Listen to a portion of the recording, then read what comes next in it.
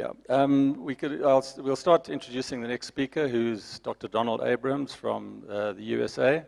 And to introduce him, I'll ask Marlon again to come up. Marlon Gurman, thanks.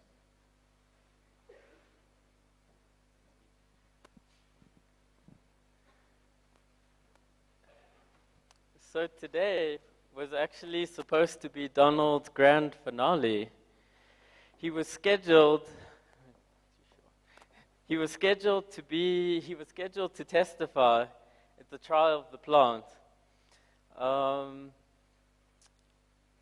But here he is today, and this will be Donald's grand introduction because unfortunately he has to go back to San Francisco today. The state was so scared of his words that they stalled the beginning of the trial so Donald couldn't testify. He has authored thousands, hundreds of chapters and papers and been at the forefront of cannabis research for decades. Even though Donald didn't make it to the stand, Don Mahone mentioned a study that Donald had done and the effectiveness of using cannabis to treat peripheral neuropathy in HIV. Studies like this one inspired me to travel to San Francisco to try and recruit Donald to help millions of people living with HIV to access cannabis as medicine. Now, Donald is an oncologist who is also trained in integrative medicine. He treats cancer, but he also treats people. As an oncologist working in San Francisco in the 1960s, he was on the front lines of the disease when the epidemic broke out and when the National Institute of Health were looking for a name for the agent that causes the AIDS virus.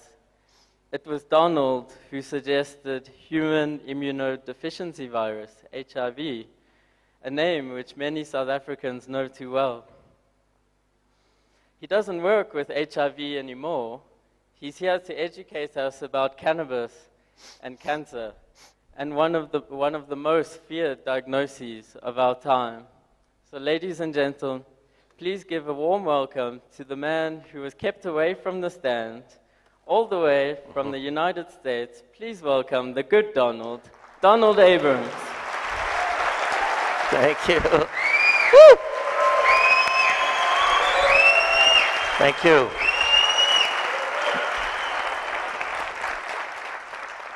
Well, finally I get to appear. It's very frustrating and bittersweet to sit in that courtroom for those days and not actually be able to do anything. Well, I did something, I suppose. What I'd like to do today is talk to you a bit about cannabis and cancer care, and I'd like to start by telling you how I really got involved in this in the first place. In 1981, I was studying to be an oncologist at the University of California, San Francisco, when AIDS came out of the blue and we didn't know what it was or what to do about it. So I became a champion of alternative therapies, even when there was no conventional therapy to be alternative to. And then when we got our first conventional therapy, you might remember AZT, I said, ooh, this isn't very good. So I wrote all the chapters in all the AIDS textbooks on complementary and alternative therapies. And then in 1992, Rick Doblin, the president and founder of the Multidisciplinary Association for Psychedelic Studies, a graduate of the Harvard School of Government, PhD, working to fight the war against the war on drugs, challenged me to study cannabis as a treatment for the AIDS wasting syndrome, which was a very difficult problem at that time. And I said, okay, I can do that. I went to college in the 60s. So I fought our government for quite some time, and ultimately I was awarded $1 million and 1,400 of our government's best cannabis cigarettes to do research. And that really changed my life because it gave me a very strong appreciation of the power of plants as medicine. And that then took me to the Telluride Mushroom Festival in Telluride, Colorado, a month after I had done my first ever jury duty and came home and said, I want to go to law school. But in Telluride, I met Andrew Weil, the guy with the white beard that looks like Father Christmas, the sort of founder of integrative medicine, and he described a 2-year online distance learning fellowship you could do with his program in integrative medicine at the University of Arizona. So I said, I don't want to go to law school, I want to do that. And it changed my life. When I finished, I said, I'm done with HIV/AIDS. I've done this for 25 years, and it's very different from when I started, thankfully. What I want to do now is integrative oncology, working with people living with and beyond cancer and helping them to combine complementary therapies with conventional cancer care.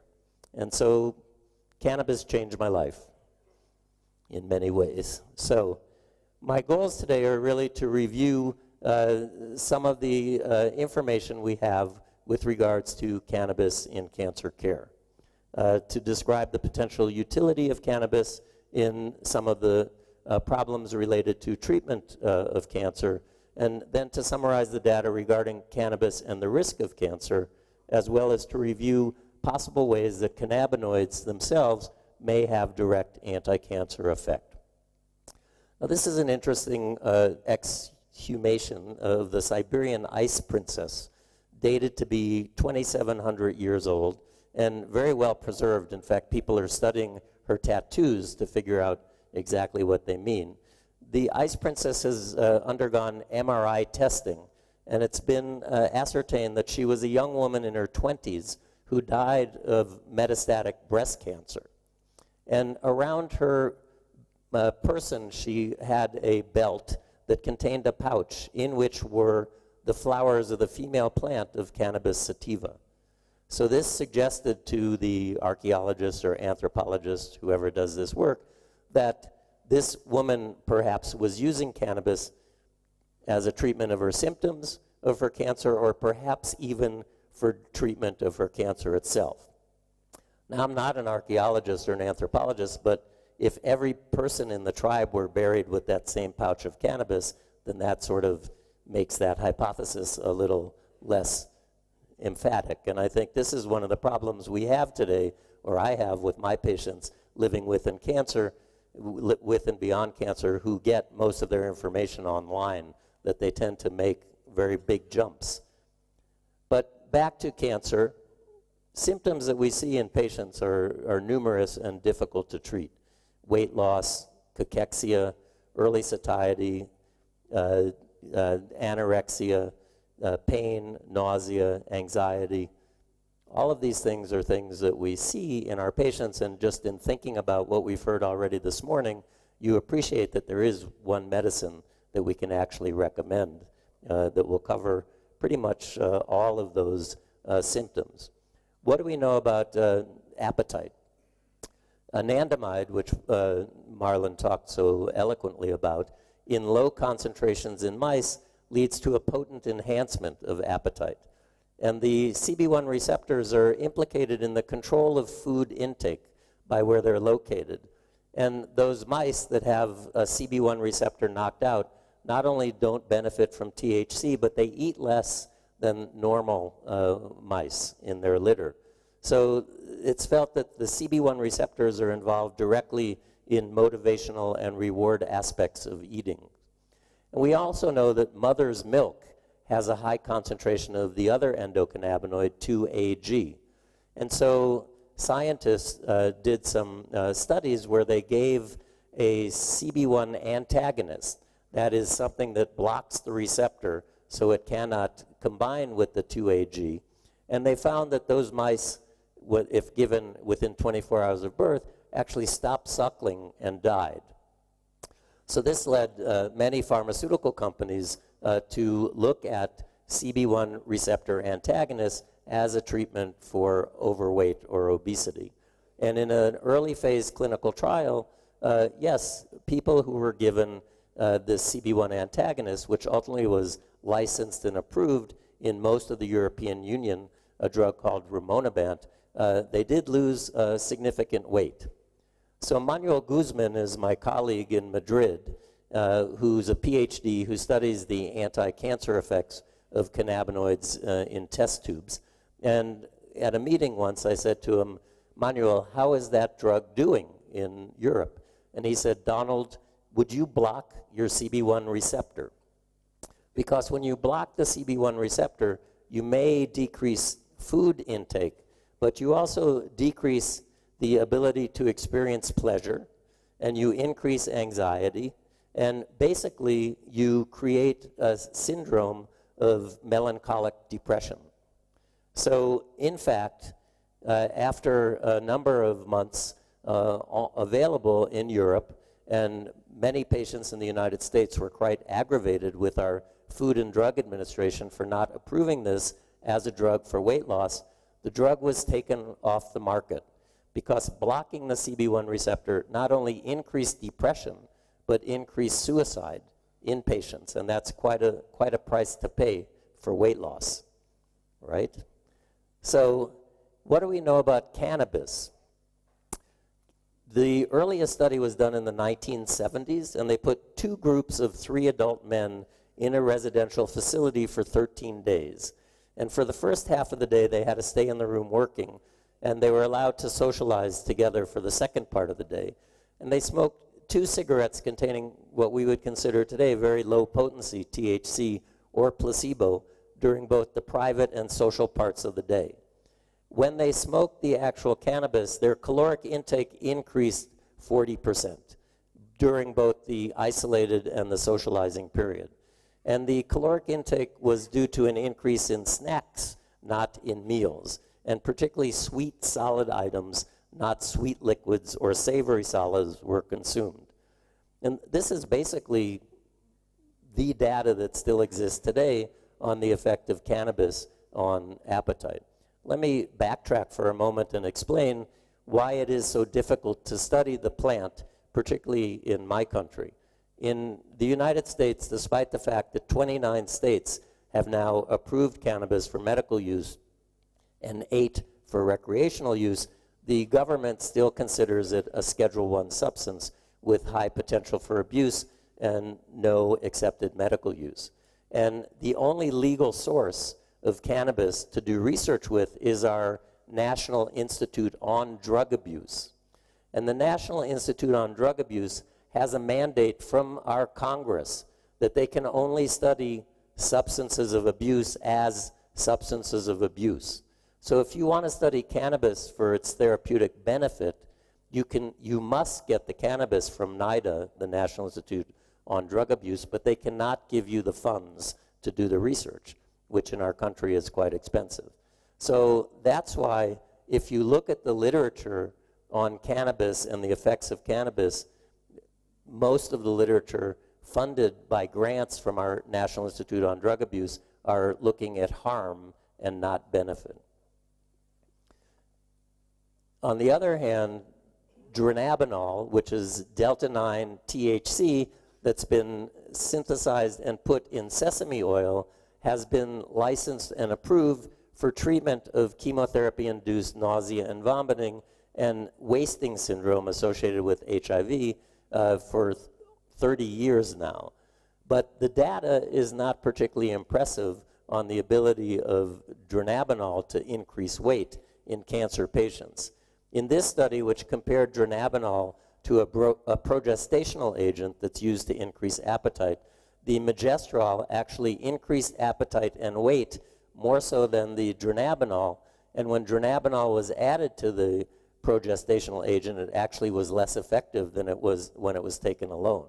So that is the largest study that's published, and again, it's not looking at cannabis, it's looking at delta-9 THC, and as we've heard this morning about the entourage effect, that there are so many other chemical compounds in the plant.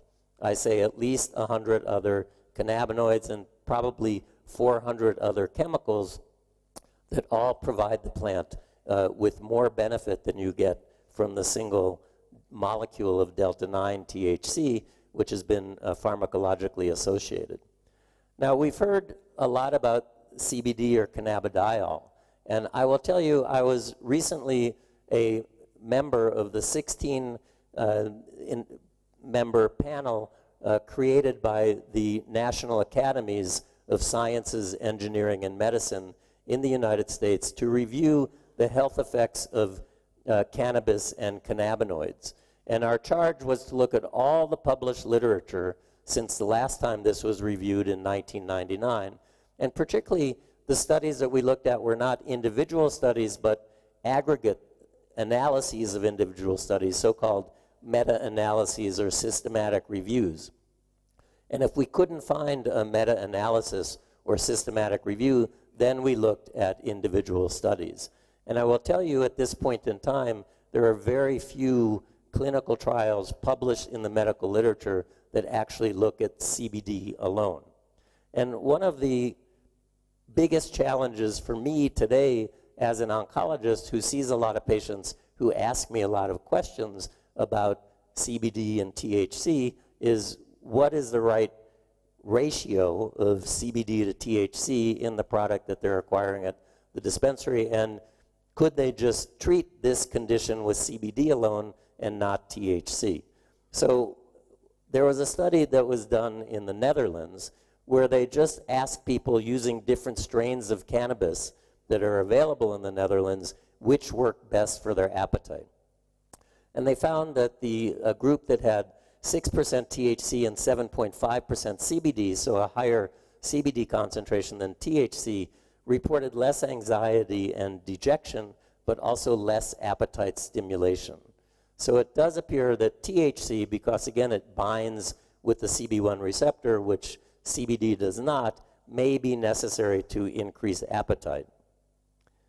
So as I mentioned, oral delta-9 THC was initially licensed and approved in the United States in 1986 for treatment of nausea and vomiting associated with chemotherapy. Interestingly, the indication was expanded to treatment of AIDS wasting syndrome in 1992.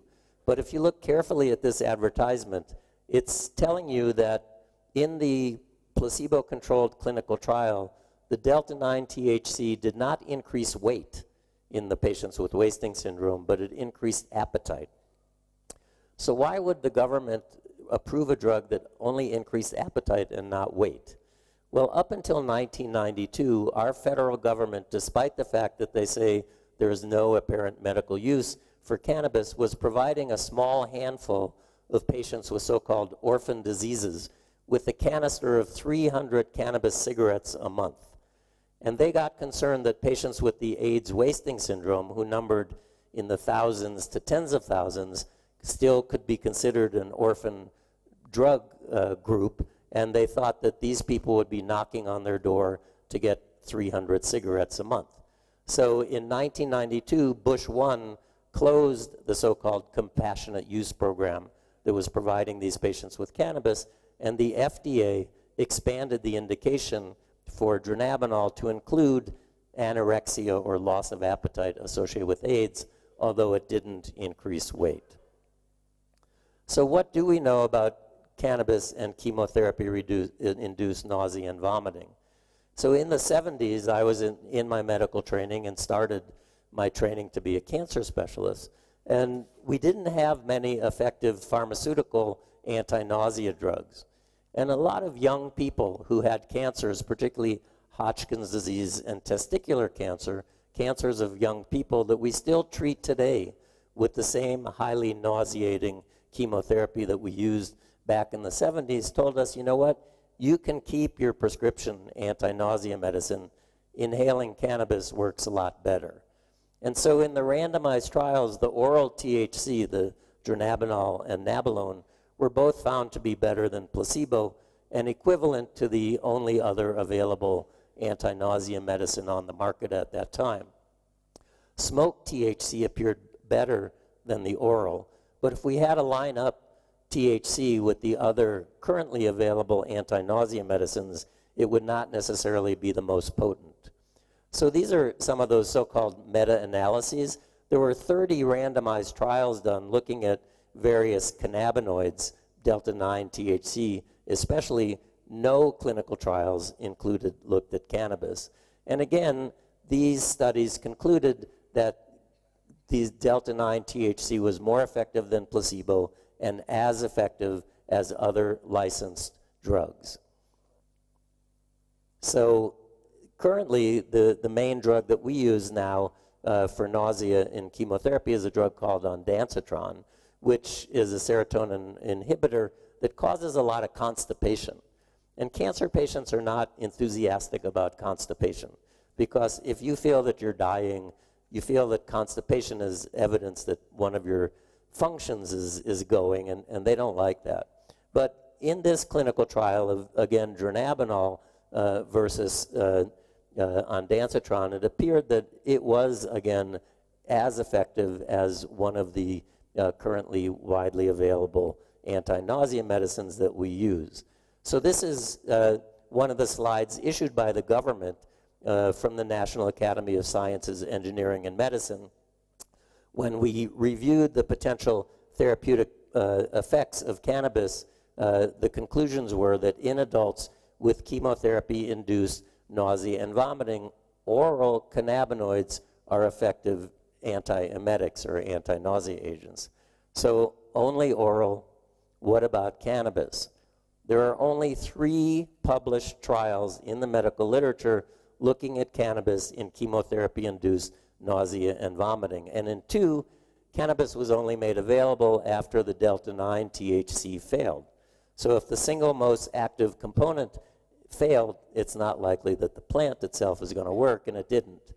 And the third was a small study in only 20 patients, which produced results that I think are very difficult to interpret. Now, nabiximols is a pharmaceutically produced whole plant extract, using the whole plant, but effectively modulating it so it has a 1-to-1 ratio of CBD to THC, and it's sprayed under the tongue. And in a small study of 16 patients with cancer, an average of 5 sprays of nabiximols was better than 5 sprays of placebo at further reducing nausea. But again, I've been an oncologist in San Francisco now for 34 years.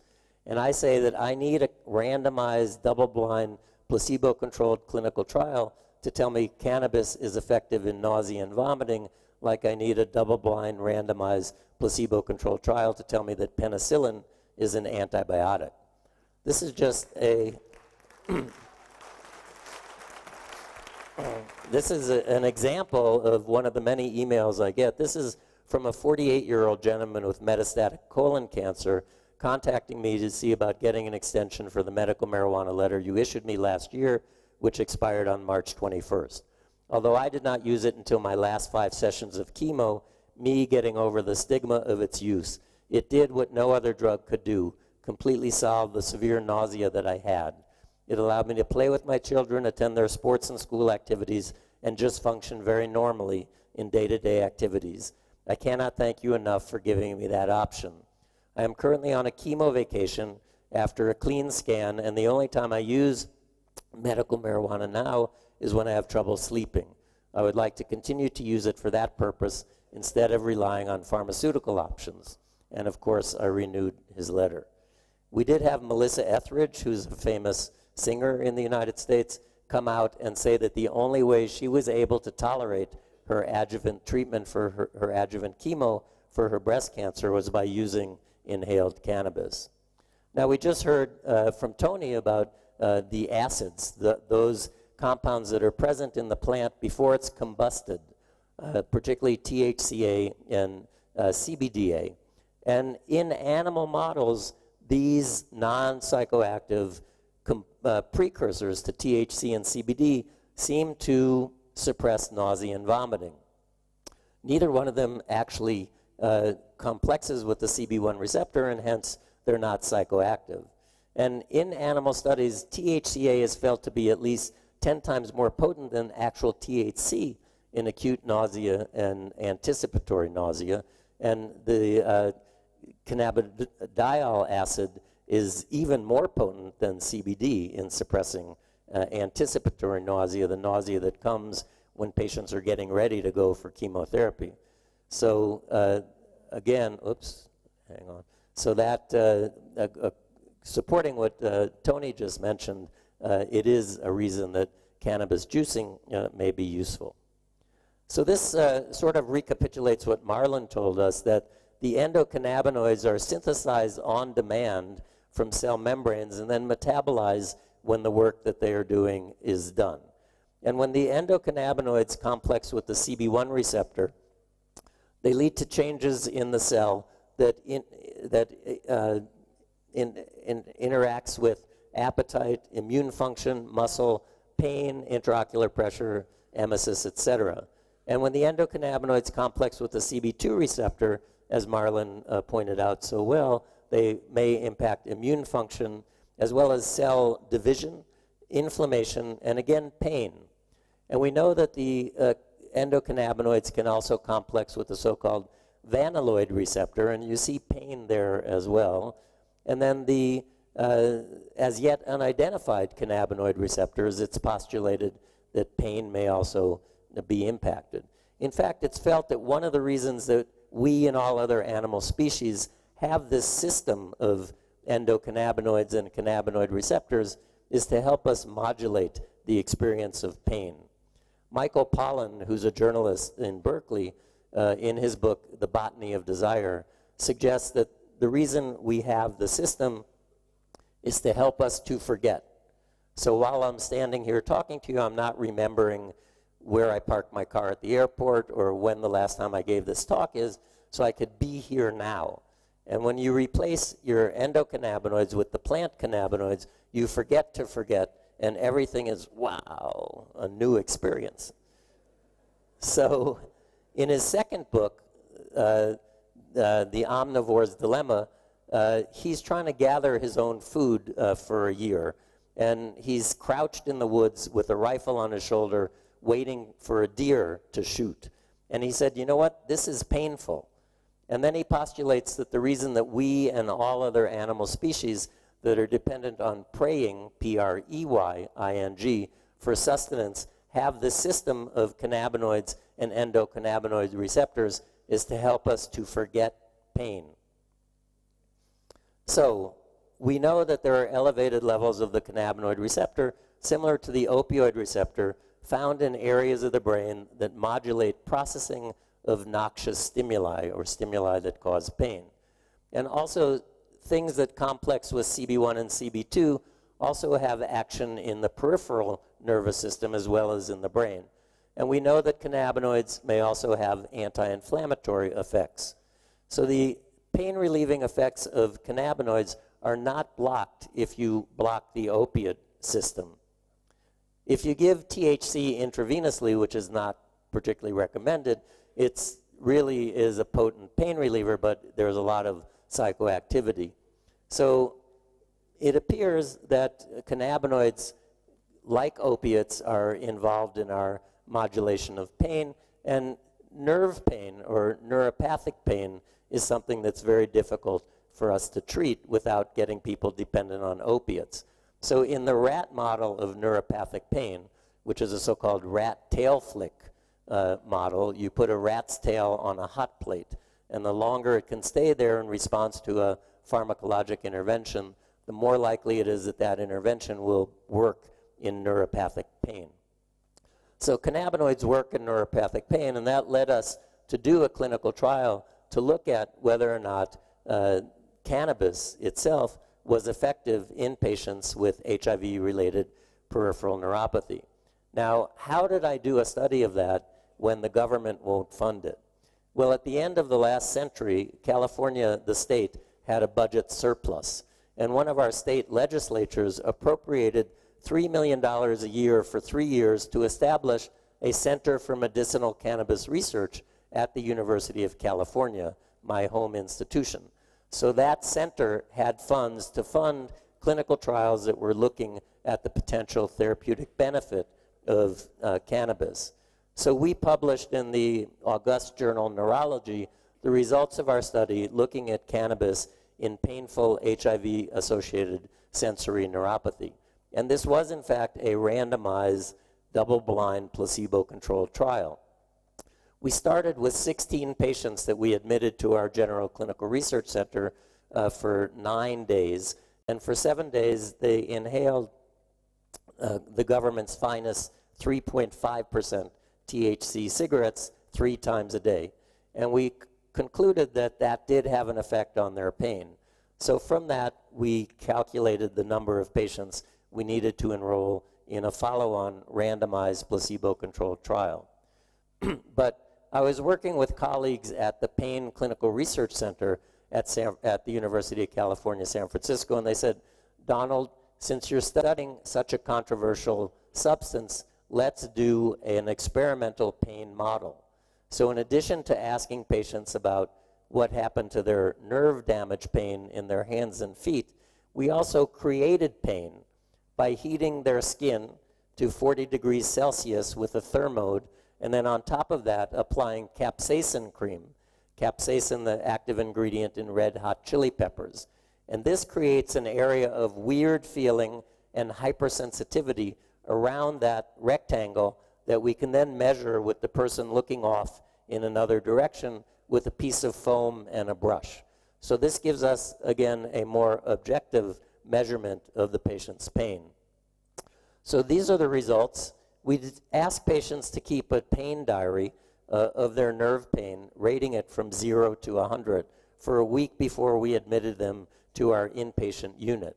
And then before we started the study, because we were changing their lifestyle by putting them in this inpatient unit, we just allowed them to equilibrate for 2 days. And then for 5 days, half of the patients smoked the cannabis 3 times a day, and the other half smoked the placebo. And the bottom line is the effect of the cannabis on reducing pain. You can see it's better, at least twice as good as the placebo. And then when they left the hospital, we said, please don't use cannabis for a week and continue to fill out the pain diary. And you can see those patients that benefited went back to baseline. In the upper left is the curve showing what happened after smoking the first cigarette in the trial. And what we saw is the placebo group reported a 19% reduction in their pain compared to a 72% reduction in the group smoking cannabis, and that was highly statistically significant for the difference. The bottom 2 curves shows what happens to that area of weird feeling and hypersensitivity. The top line is what happened to the area in the placebo group, and the bottom line shows what happened in the group that inhaled the real cannabis. Again, they had a 30% reduction, and the placebo group increased. So we concluded from this study that smoked cannabis is in fact an effective treatment in patients with painful peripheral neuropathy. And it was also effective in the experimental pain model. The number of people that you need to treat for one to have a benefit in this study turned out to be 3.6, which is exactly the number needed to treat for the main anti-seizure medication that is currently being used as the main treatment for peripheral neuropathy.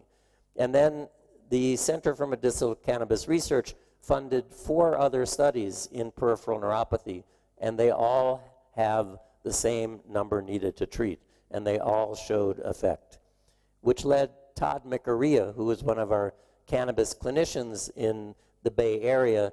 He collected these bottles from 100 years ago of cannabis medicines, and he sent me this after we published our paper saying, thank you for showing us what we've known for 100 years, that cannabis is effective in nerve pain, because that's what it used to be prescribed for. So chemotherapy also produces this same peripheral neuropathy. So where are studies showing that cannabis is useful in chemotherapy-induced peripheral neuropathy? Well, we don't really have any yet, but we know from animals again that cannabis not only treats chemotherapy-induced peripheral neuropathy, but can actually protect the animals from developing it. So it seems like this is something that needs to be studied soon. There has been, again, a small study of nabiximols, that under-the-tongue spray, 1-to-1 ratio of THC to CBD. Again, only 16 patients. The top line shows no decrease in pain between the placebo or the nabiximols. But if they look at 5 people who seem to have a response, it may be worth pursuing further. I just read while I was here a headline from the US paper that we have 2 million opiate addicts in the United States. That actually seems a little low to me, but it's a huge problem in our country, addiction to opiates. And cannabinoids and opiates do share a number of pharmacologic properties, and originally they were felt to work on the same pathways to produce pharmacologic effects. but now we know that they don't. And again, in rodents, THC greatly enhances the pain-relieving effects of morphine in a synergistic fashion, so that 1 + 1 = 5 and not 2. And other opiates are also improved in their potency when given in conjunction with cannabinoids. So there's the possibility of getting enhanced and persistent analgesic effect at lower opiate doses. And this would be a very important thing to know. So I actually got funding from the National Institute on Drug Abuse to study this.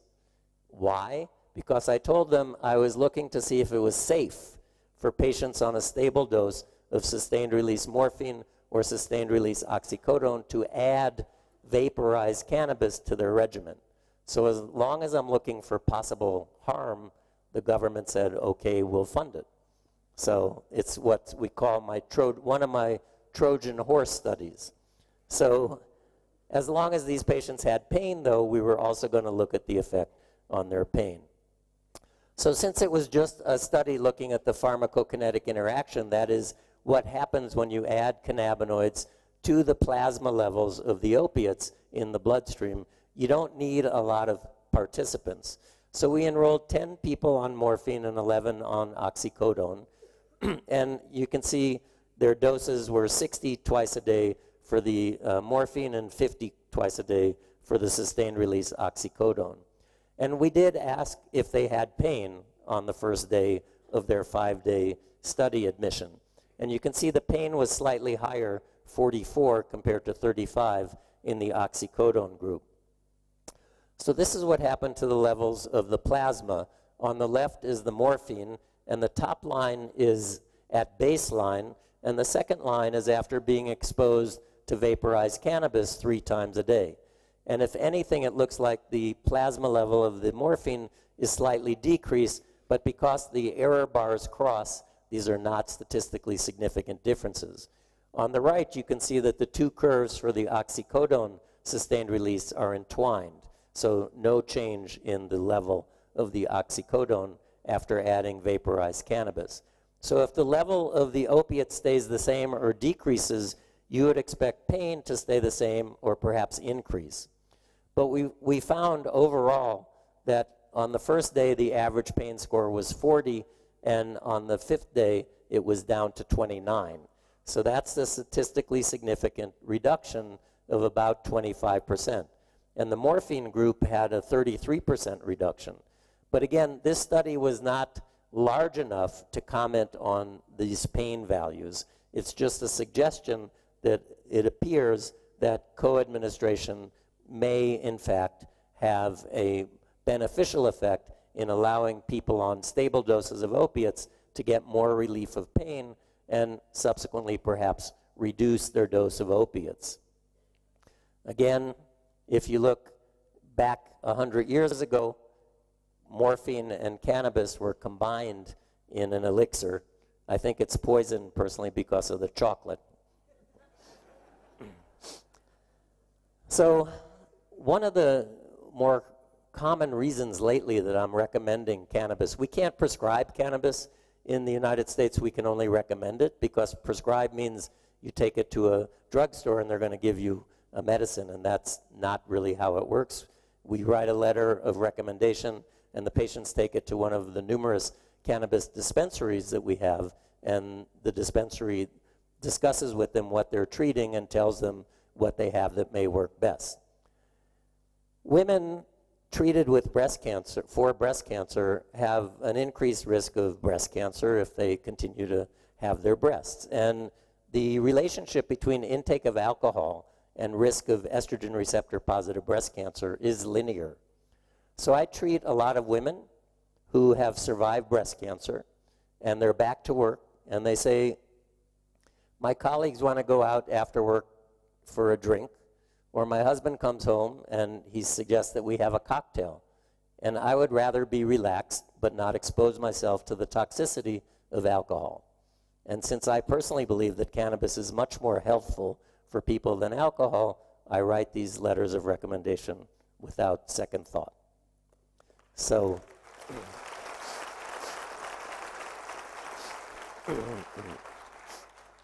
So what about this question of smoking? It was mentioned, I believe, by others this morning that smoking is dangerous. Well, in the United States, tobacco use is quite low, but still there are 167,000 cancer deaths that are attributable to cigarette smoking each year in our country.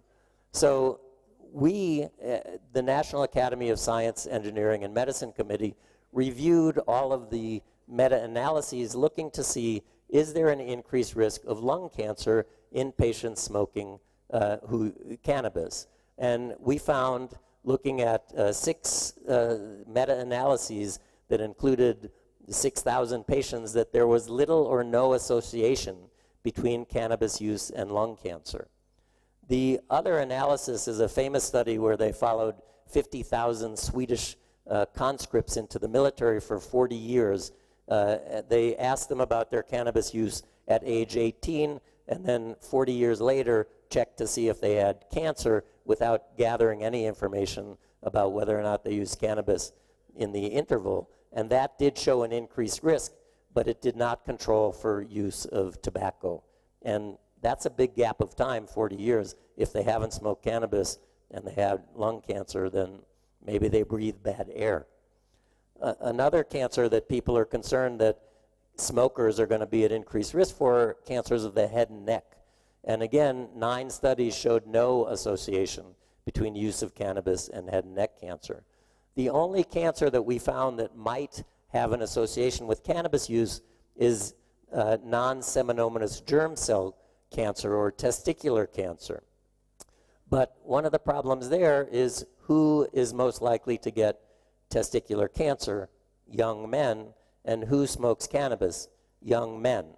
So this association may be an association, but doesn't necessarily imply cause, because there's no biologic plausibility to why testicular cancer should be associated with cannabis use. And we found no clear association with other cancers, including cancers in offspring of women or men who use cannabis prior to the birth of their child, which is reported in the medical literature.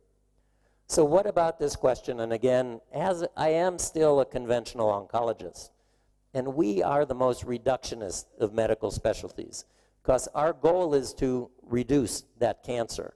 And we demand the most evidence, because we work with a very serious disease, and we use very serious drugs. So my mentor, Andrew Weil, always says the degree of evidence should be directly proportional to the potential for the intervention to do harm. So if I'm going to say, I'm going to give you this chemo, your hair is going to fall out, you're going to vomit for 3 days, and your bone marrow is going to be suppressed, you're going to say, show me the evidence that it works. But if I'm going to say, eat more blueberries and get a massage twice a month, well, how much harm is that going to do, and how much evidence do I need to? But with this question of cannabis as an anti-cancer agent, I am looking for some evidence. And it all started in 1975, when investigators at our National Cancer Institute reported that in the test tube and in mice, delta-9 THC, delta-8 THC, and cannabidiol all inhibited growth of the Lewis lung adenocarcinoma cancer. And since that time, there's been an increasing body of preclinical evidence, meaning in test tubes in animals, suggesting that cannabinoids may in fact have activity against cancer. And we know that cannabis itself possesses antioxidant and anti-inflammatory effects, which are things that we look for to benefit our cancer patients. It's felt that there's a possible anti-tumor activity of the cannabinoid receptors inducing programmed cell death when they complex with the cannabinoids. So I mentioned Manuel Guzman, my dear friend in Madrid. Manuel's lab was looking at studying how cannabis affects metabolism. And the most highly metabolic cells in the human body are the brain cells. So they grew up cultures of brain, and they added cannabinoids, and they studied that. And they said, maybe we could do our work faster if we used brain tumor. So they grew up a mouse brain tumor cell line, and they added cannabinoids, and everything died. So they said, oh, we must have done something wrong. So they repeated the experiment, and everything died. So they said, well, maybe it's bad cannabinoids. So they went back to the normal brain and they added the cannabinoids and everything lived.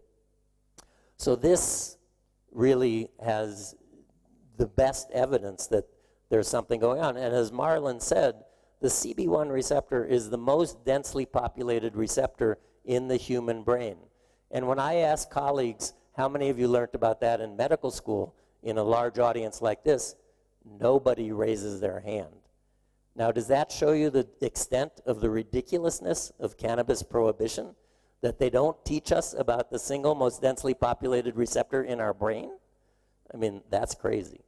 So we know that if multiple tumor cell lines in the test tube are inhibited with cannabinoids, and in mice that don't have an immune system so that you can transplant human cancers into them, all of those different cancers can in fact be suppressed by cannabinoids.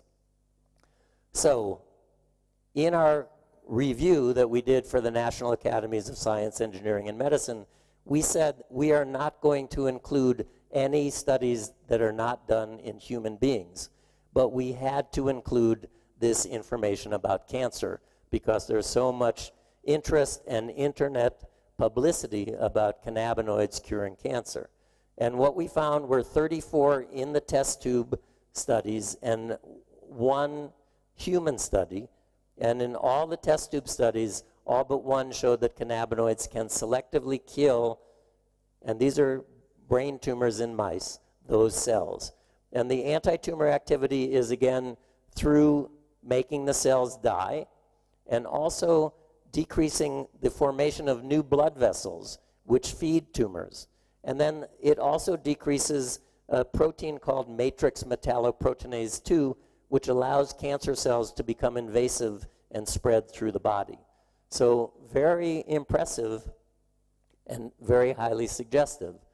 The only human study of cannabinoids in cancer comes from my friend Manuel Guzman, who left Spain and went to the Canary Islands to do this clinical trial in 9 patients with recurrent brain tumors, the most aggressive glioblastoma multiforme. And he actually dripped THC into their tumor cavities by way of a catheter. I said, Manuel, we don't treat cancer topically, usually. He said the treatment was well tolerated. There was no difference in survival compared to patients receiving chemotherapy alone. In the test tube, THC did inhibit the proliferation and decrease the viability of the glioblastoma cells from biopsies taken from those patients. And it was later demonstrated that adding cannabidiol enhanced the inhibitory effects of THC on the glioblastoma cell proliferation and survival. Recently published last year was this study looking at cannabinoid receptors in human tumors, something that I was trying to gear up to do but couldn't get funding, and now somebody's done all the work, so I don't need to do it. What does it mean? I don't know. Gliomas, both cannabinoid 1 and cannabinoid 2 are expressed, and particularly the CB2 receptor in high-grade tumors. In colon cancer, expression of the cannabinoid 2 receptor is associated with a poor prognosis in patients with advanced stage disease. However, there's another one, that in liver cancer, increased expression of both receptors is associated with an improved prognosis and survival. So this is a very exciting area, but as yet, we don't know how to interpret these findings. Now, here's another interesting study done by a friend and colleague in San Francisco. Triple-negative breast cancer is the most aggressive breast cancer. And he found that those cells in the test tube increased levels of something called ID helix loop helix proteins. And these proteins control the processes related to tumor progression. When he added cannabidiol, it down-regulated expression of that particular protein. Unfortunately, our media picked it up as saying that marijuana cures aggressive breast cancer. And there's a huge leap there. I mean, I often say as an AIDS doctor, I knew that soap suds and gasoline killed the virus in the test tube, but I wouldn't recommend either one of those as a treatment. And here, what happens to that protein expression in the test tube compared to the number of women I had to explain who came to see me that, no, I don't think the evidence is there that CBD is going to cure your cancer. However, if you go on the web, there are people that not only sell CBD oil on the Cure Your Own Cancer website, but you can get a Cure Your Own Cancer t-shirt with CBD on it. And, you know, I find that difficult as an oncologist. Right now, the wait to see me in my clinic is 6 months, and the most disturbing thing I see are people that have waited 6 months to see me who have a treatable cancer, potentially curable, who are taking cannabis oil in hopes that I'll tell them that that was the right thing to do. I'm still a conventional oncologist. Our treatment works for a lot of patients. I have no evidence that cannabis oil cures cancer. What are the studies showing? There are only 2 studies if you go to clinicaltrials.gov. Nabiximols, or Sativex, the UK compound that's the whole plant extract, was compared with placebo in patients with recurrent glioblastoma, that most aggressive brain tumor. A small study, they only do small studies, 21 people, 12 got randomized to receive the medicine and 9 got placebo. And the treated group, 83% survived for 1 year compared to only 53% of the group on placebo. So that was statistically significant. I think it warrants further study. 21 people, 12 on the treatment is not a huge group. Israel gets a lot of credit for being at the forefront. I recently gave a talk similar to this in Uruguay, and when I went to clinicaltrials.gov before that talk, I saw that the study was scheduled to have closed in July of 2015. And I was giving the talk, I believe it was in June of 16. So I sent an email to the principal investigator. I said, whatever happened to your 60-person study of CBD for recurrent cancers? And he said he was only able to enroll 4 people, 3 with brain tumors, 1 with another cancer, and he saw no effect. I just sent him another email saying, is this still going? I think it's closed because it's not on clinicaltrials.gov anymore. So as an oncologist, the thing that we worry about most for our patients using complementary therapies, particularly botanicals, is that there may be an interaction between that botanical and the chemotherapy that we're prescribing. So we know from small studies that may or may not be clinically relevant that cannabis tea with 2 chemotherapeutic agents produces no acute effect. But I don't know too many people using cannabis as a tea. And again, in mice, cannabinoids with chemotherapy seem to act synergistically to reduce tumor cell growth. And pancreatic cancer, one of our most difficult to treat, when you combine cannabinoids with that chemotherapy that we used to use the most, again, it kills chemotherapy cells. I'm one of the editors of the National Cancer Institute's Physician Data Query Complementary and Alternative Medicine website, which discusses cannabis and cannabinoids. And I urge any of you who are interested in keeping up on the latest data to visit this website, because every month they send me a packet of articles that needs to be reviewed to determine whether we should post that information or not. And it's cannabis in cancer symptoms as well as cannabis as an anti-cancer agent. When I go to conferences where basic scientists talk about their work in animals, they often describe cannabis euphoria as a side effect of treatment. I don't think it's really, however, an adverse experience, especially in people suffering from a terminal illness. And then I say, is a single treatment that increases appetite, decreases nausea and vomiting, relieves pain, improves mood and sleep, a potentially useful tool in symptom management and palliative care? I ask all of my cancer patients 3 questions before I examine them. What brings you joy? What are your hopes? And where does your strength come from? And the number of patients who answer that gardening brings them joy is not insignificant. I think if part of you is dying or you feel that you're dying, the ability to bring life out of the ground is a blessing. And if you can grow your own medicine, that's very empowering. Again, an Israeli study looked at 211 patients who were coming to get cannabis licenses. 113 came back for a second interview. 25 had stopped cannabis treatment after less than 1 week, and these were people more likely to have brain metastases and less likely to have chemotherapy-induced nausea and vomiting, loss of appetite, or weight. The 106 who continued are clearly a biased sample in this observational study, but they reported all cancer or treatment-related side effects were significantly improved, and these included nausea, vomiting, mood disorder, fatigue, weight loss, anorexia, sexual function, sleep, itching, and pain, and they were all statistically significant. 43% of the respondents said they reduced their pain medicines, and a third reduced their antidepressants. So even our most conservative and august New England Journal of Medicine ran a sort of opinion piece, pro-con. Would you treat Marilyn, a 6-year-old woman with metastatic breast cancer who seeks cannabis to alleviate her symptoms, yes or no? And the two respondents, unfortunately, in the article were both mental health professionals. I say unfortunately because they both should have been oncologists. This is what happened, that mental health professionals, and particularly addiction medicine specialists, are often the ones that are commenting about cannabis. And having been on Safari, I can say that it's when you put an addiction medicine specialist and an oncologist, it's like we're touching different parts of the elephant, because they only see the catastrophes, and I see the benefit.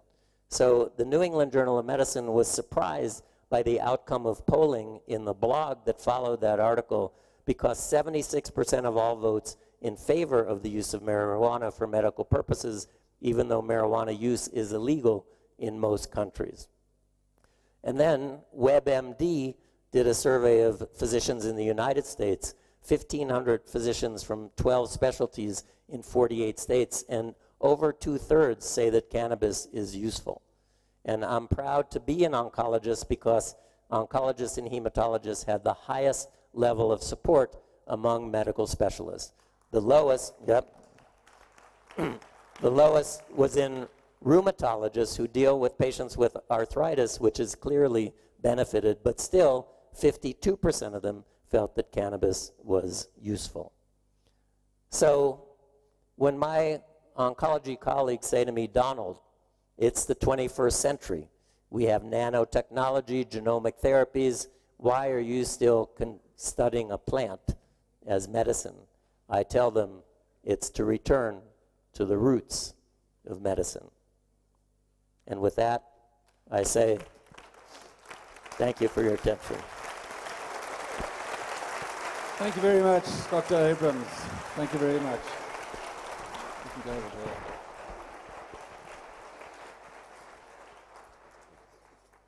You know, what a pleasure to hear from someone who's right in the thick of, has been in the thick of HIV, like I was in a rural practice.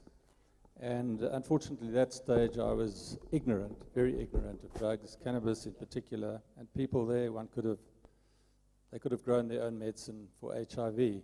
But to have someone like Dr. Abrams, who's done all the research, who's a hardcore scientist, and is also an integrative medical specialist. And it's interesting that against all the odds, he's actually still managed to do some clinical trials. And that's the sadness now, because the laws prevent us from doing big clinical trials which will give us the definitive evidence. But, so thank you, Dr. Abrams. And we now have a lunch break for an hour, so enjoy your lunch, please. Thank you.